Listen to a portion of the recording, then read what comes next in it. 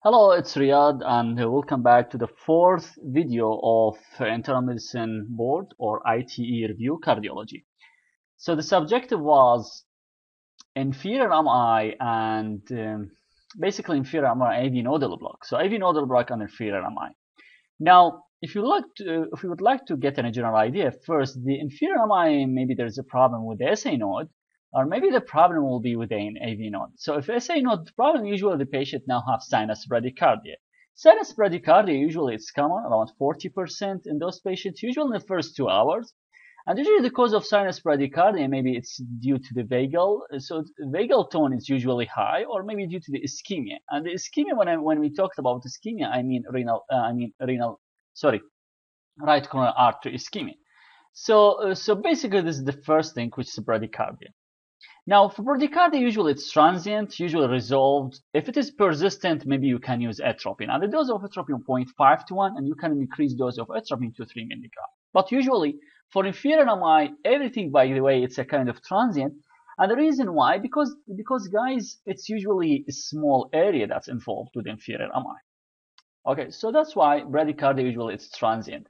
Now, if you give a patient atropine, or maybe the bradycardia kind of refractory even after atropine, so you have, and the patient now have hypotension. So now you have to think about another differential. So could be this is due to right ventricular infarction, could be just hypotension, by the way. So whether it's right ventricular infarction or hypotension, the treatment of choice is usually fluid. Okay, the treatment of choice is usually fluid. So again, this is usually the first things. Usually the first part of the pathway, which is the problem with the SA node, and SA node problem usually leads to bradycardia. Now the second part of the pathway, which is a kind of our subjective questions. Inferior MI, the same intranodal artery ischemia, so it's AV nodal ischemia. And AV nodal ischemia could be manifested as just first degree AV block, which is basically an increased PR interval, right? Which is just basically an increased PR interval. And this, guys, look at this arrow. It is also transient and resolve within 5 to 7 days.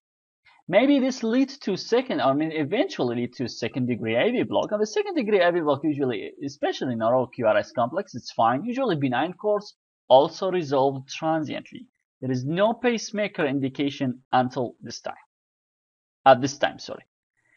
Now, complete heart block, yeah, could be usually persistent.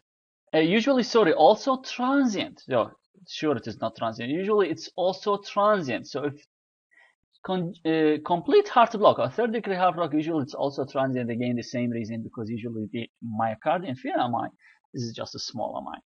Now, if it is a kind of persistent, here we need careful monitoring, and we will consider pacing. So there's maybe there's only one indication for pacing in inferior MI block problems. If it is persistent, if it is symptomatic and persistent, maybe here we can consider pacing. But most of the time, it's usually transient, usually resolved spontaneously.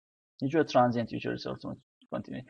Now there is specific things. First you need to know complete heart block usually with inferior MI is more common, by the way, than complete heart block in anterior MI.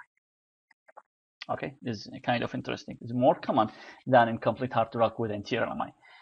Second thing, guys, with anterior MI block is different. I mean, it's not a transient and you will wait. No, you will go with pacing, and you'll go with atropine and pacing. And usually this anterior MI a block, like, if the patient have asystole, these are the standard indication for pacing. By the way, let's say the patient have asystole, the patient have left bundle branch block, right bundle branch block, alternating right and left, alternating bivesicular blocks. These are basically the indications of temporary pacing. But for MI, usually the MI questions, if the patient bradycardia, asymptomatic, just bradycardia, or the patient first or second or third degree AV block, usually the answer will be just transient, and because it's resolved spontaneously. Thank you.